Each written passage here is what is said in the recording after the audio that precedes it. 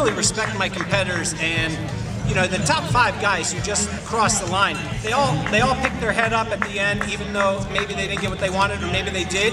And every one of them said congratulations, and that speaks, you know, volumes on their part too. I was really happy that it was a swim, bike, run today. I think that everyone who signed up was glad that we had clear skies. They'll take the wind any day of the week if that means no thunderstorms and we get to swim, bike, and run today. But when I hit the turnaround, I just saw that it seemed like a lot of people were kind of struggling as well, and so I just channeled my Gwen Jorgensen and believed that I could do it. And